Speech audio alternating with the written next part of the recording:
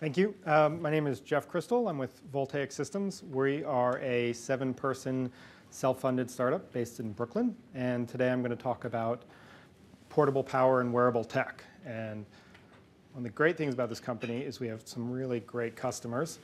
This is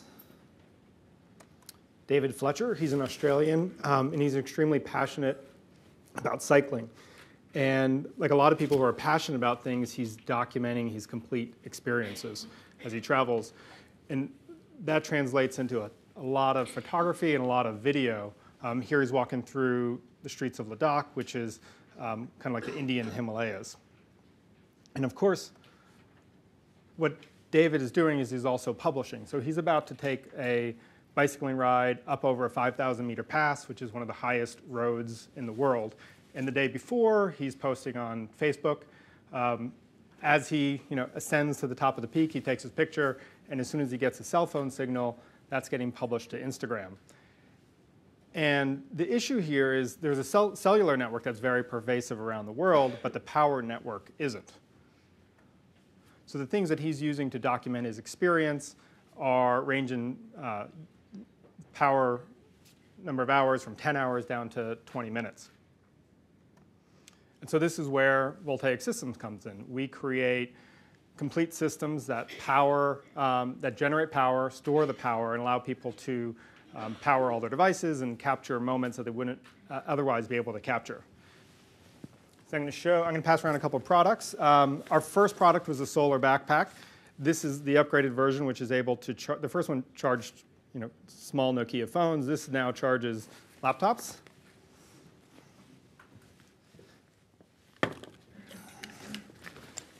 This is the Fuse 6W, which is designed to attach onto your own backpack or bicycle, or it can be detached, and it's like a standalone tablet case.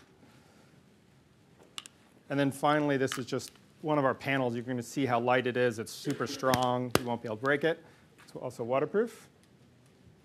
Are you challenging us to break it? You can try.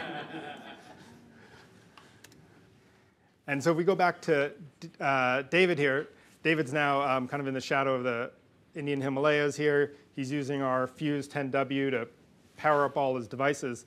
And at the end of this experience, he's going to go home and create a really nice edited video of his bicycle ride across this pass, and he's going to publish it on his site. And what's exciting for me and exciting for us as a company is that we're enabling people like David, and we have lots of great Davids all around the world, to capture and share experiences that they wouldn't have been able to power without our systems.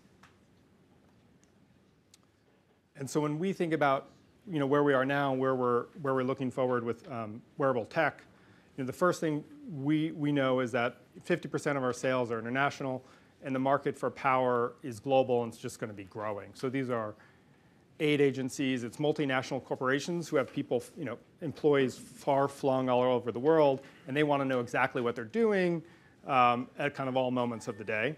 And there's no power for those devices. It's journalists, it's Peace Corps people. So it's really a great market. The second is in the US and other developed countries, I think outdoor enthusiasts are still going to, our lead users and our kind of, I guess, hotspot is what they mentioned earlier. Those people are spending 24 hours, multiple days outside, and they're facing the biggest constraints from power.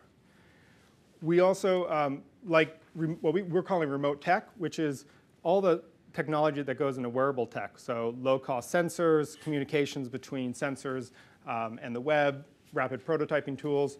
That's being used to generate equipment this is a water level measuring system in the middle of a river in Tanzania that's powered by that panel that I just gave you, so about this big, and it's publishing on a live continuous basis the water level on this river in Tanzania. And so we see sensors kind of exploding all over the world and being powered by relatively small panels. And then as designers, what we're trying to do is make products that are highly functional, that work well, that say good things about solar, but also look good and are easy to wear. So we're looking at, as soon as stuff comes out of the lab that is higher efficiency cells, meaning more power and less space, or flexible form factors so we can design better looking products, we're always going to be keeping our eye out for that and integrating it into ours. So if anyone needs power, She's great. She's a Dutch explorer that's been going around deserts for the last 25 years. That's been great to work with her. Great.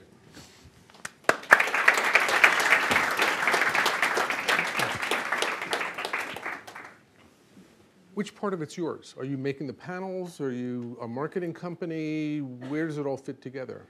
We are, we're speccing out all the components. So the panel, everything kind of how the panel is designed, what the radius of the corner is, where the tape goes on to cover the solder is all us. And there's lots of things that we did from a design perspective. But there's a third party, we're buying solar cells from Bosch, and they're getting manufactured into panels by a manufacturer. So tell me historically, and maybe it helps us look into the future in terms of efficiency. Where were these panels in terms of output capability 5 years ago, and where will they be 5 years from now?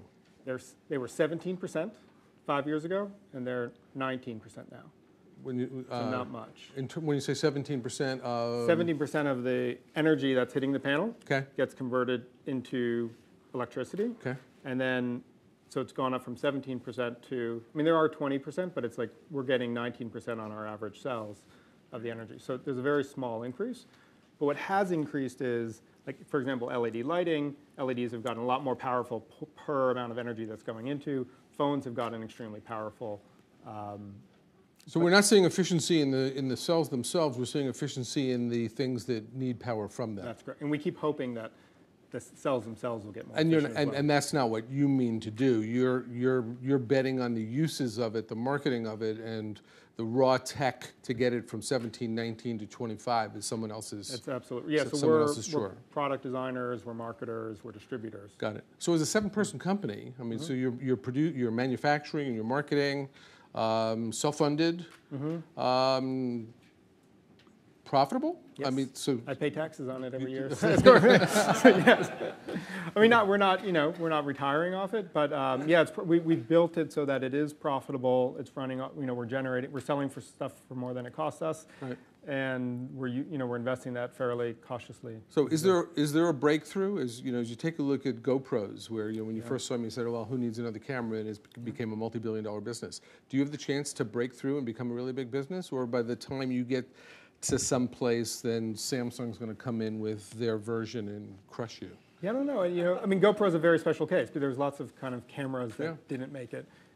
I'd like to be it, and I think being a self-funded company allows us to take longer-term views, and so that I think if we were funded very early on our first products, we might have blown it, and then we don't exist. But now we have kind of the time, I think, to get it right.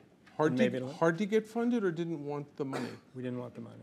Okay, and if someone dropped $10 million on you now, would that be a good thing? We weren't getting offered $10 million. Yes. So yeah, no, absolutely. I mean, I think if we could, we're always looking for the way to scale the business, and if we could figure that out, then yes, we're going to take funding. Okay. And until we really figure out where that point is, where we can step on the gas and make it really grow, then. How does it do in weather? So I saw a desert that works well. I skied this weekend. My phone crapped out by 3 o'clock because the battery was cold. Right. What does this stuff do in terms of temperature? So lower temperature improves the performance of the panel, so by a lot. So higher temperature, actually over 25 degrees Celsius, drops a little bit. Okay. Batteries tend to perform less well, as you know, but the panels can take water, rain dropping from 7-story buildings. But it doesn't, like today, wouldn't generate much power. That's why we have batteries inside of each. Right. So there's a storage device that when it's rainy or you're inside, you can still use the device. Cool. Thank you very much.